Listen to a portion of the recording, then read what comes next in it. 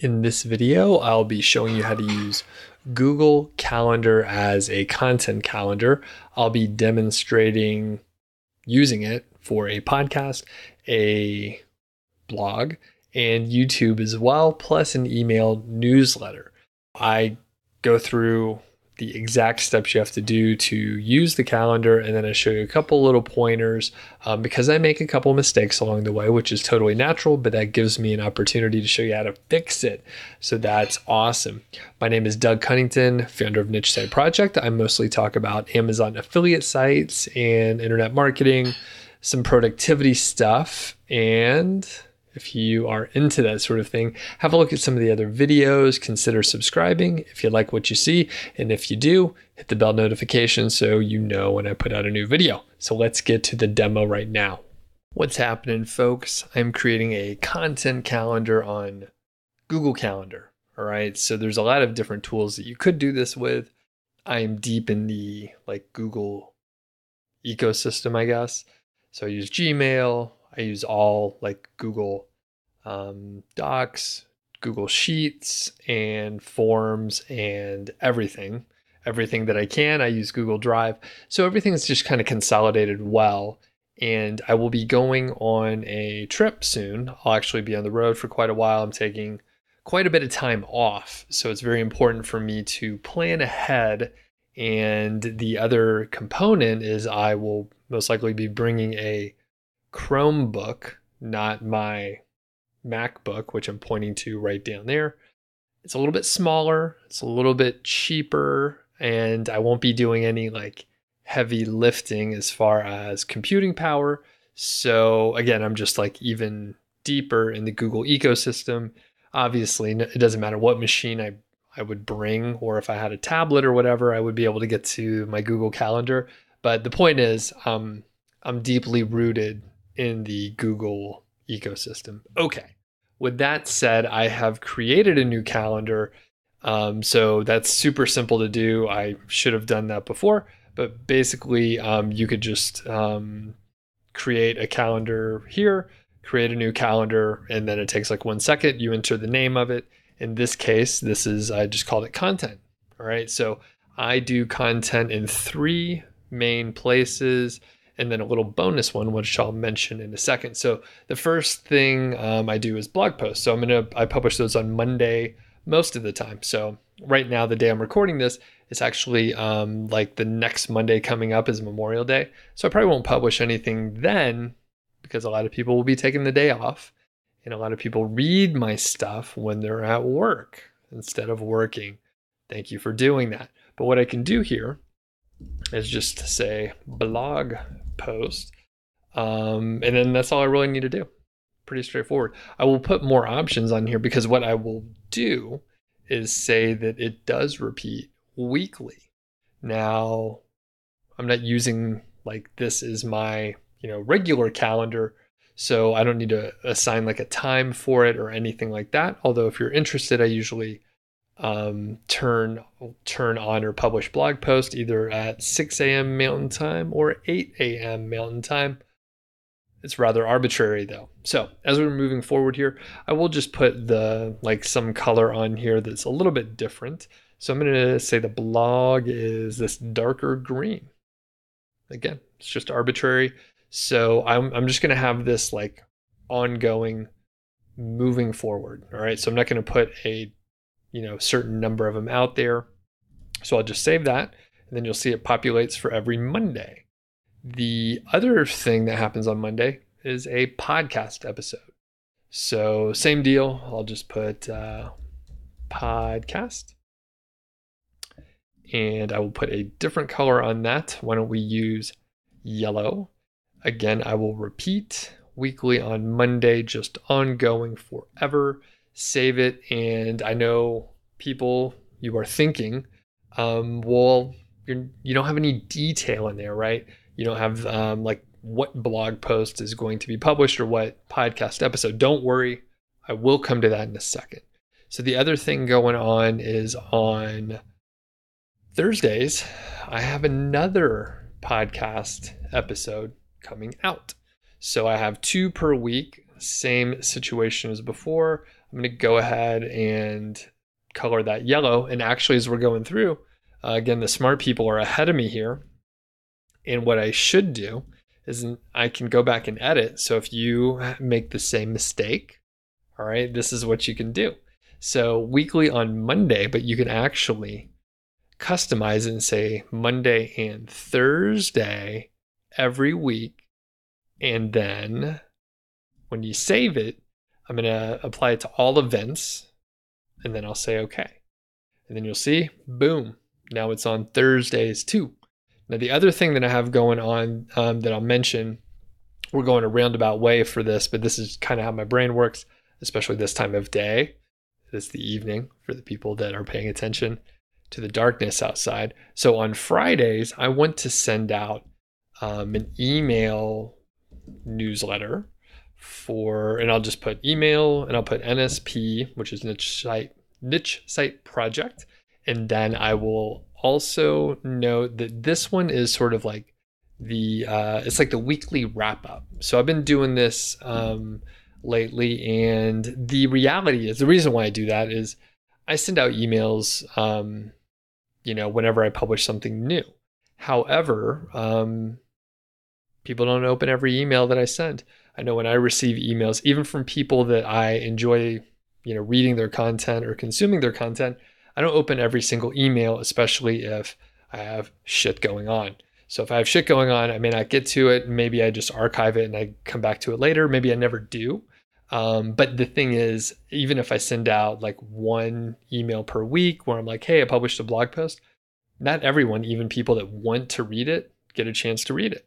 So the weekly wrap up is a chance for me to, wrap up the week, put a little extra commentary. I'm starting to put like more personal stuff and like, I don't know if people care much about it. I'm sure some people don't care at all, but maybe I'll put a picture of me going out hiking, or maybe, doing something interesting. Like I said, maybe I'm just walking outside and my dog does something awesome.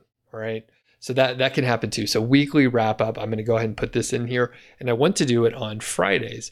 Again, there's other advantages to this. I can also, note, not just the content that I've published, but other content that I've found interesting, right? So I know a lot of, people do this and they have been doing it for a while, but I am just like ramping up to it. And there's a couple things in play here. I'm not going to ramble on too much about it, but I'm getting help from people to write blog posts, which is awesome. It's great for the content side of it, but it also lightens my load so I could focus on some other things. And the great part is, I get to add my 2 cents into the writing of the contributors, right? But I also get, in the audience, right?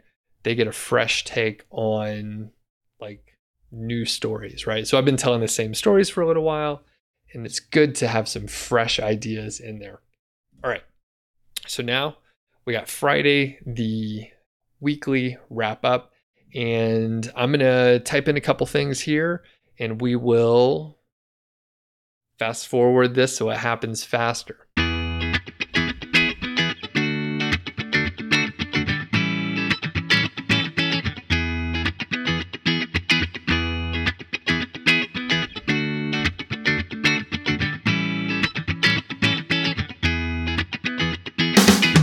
Okay, so I added a couple things. As you notice, Monday is a big day. I publish a blog post, I have a podcast coming out, and a YouTube video. Now, the good part is all of this content is usually repurposed for the specific format. Now, a lot of times on YouTube and the podcast, those can work together. Now, some YouTube videos are like visual tutorials, much like this one. Hence, they won't make much sense as a podcast, right? I'm pointing and referring to the visual things that I'm doing on the screen. But the point is, some stuff works in both places. And then for blog post, right, I can, record the main points in an audio or video format, or both at the same time. Typically, I try and separate it because sometimes it doesn't quite make sense. And podcasts tend to be longer form than YouTube videos. However, sometimes I make long YouTube videos because I'm discovering it's just better to do my thing than trying to fit into a the videos that YouTube seems to favor. Or I mean, honestly, it's what the viewers favor, but there are some viewers that do enjoy the long form. Anyway, that it's different for everyone, and how people create content. It's totally up to them, and I'm flexible, and I'm trying different things. So as we're looking at it, we see we got the blog post, we have the emails that go out, we got podcasts twice a week, we have one YouTube video. There's a strong chance I may release and schedule other YouTube videos like a different day of the week, maybe on Wednesday. I'm not 100% sure. So the thing is, we have just the generic stuff, the generic piece of content here. But what we can do, and the color scheme is important at this point. So for the blog post here, I can click on it. I can do a little editing and say, so it's a blog post, it's green, we know that. So what I can do once I know the specific topic is to say what it is. So I could say, I know one coming up. I don't know if I'm actually going to publish it on this day, but it's like 0 search volume blog post. And we have this. All right. So we got it listed like that.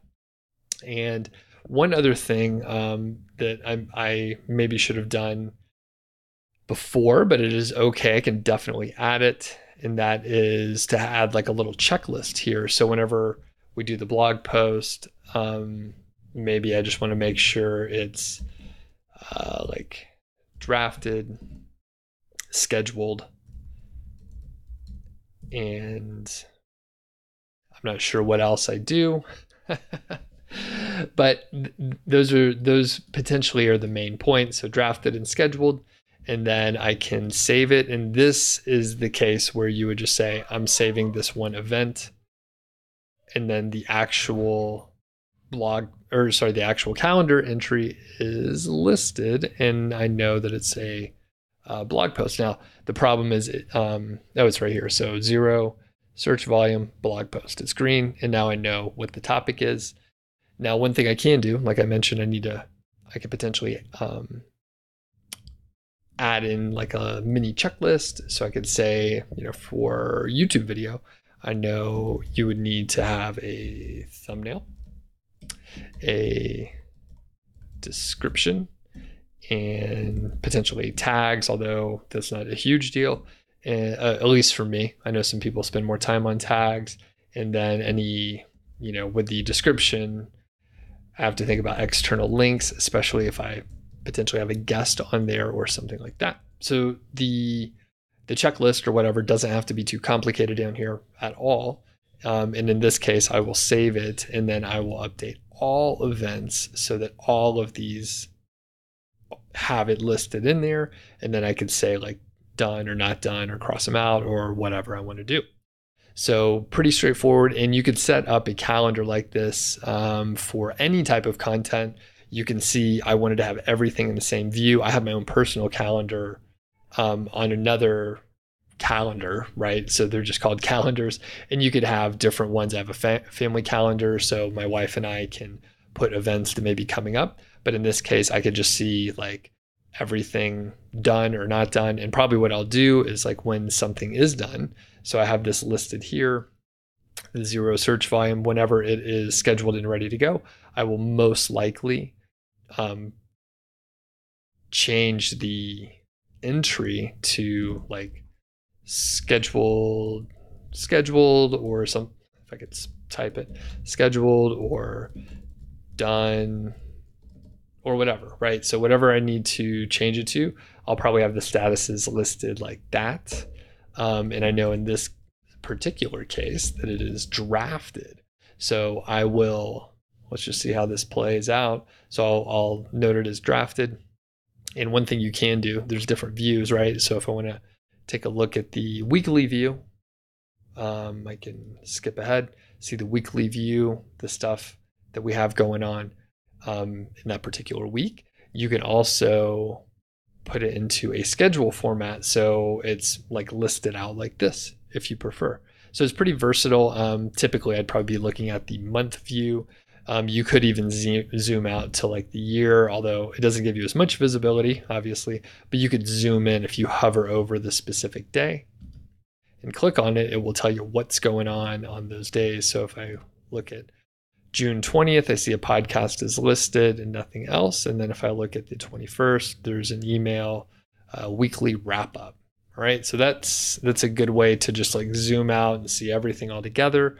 But again, I probably would look at the month. And for me personally, I'll be scheduling all the way out through August. So that's going to be quite a few, blog posts, quite a few podcast episodes especially. So that is how you can use Google Calendars for content calendar planning and just like getting a view of everything going on.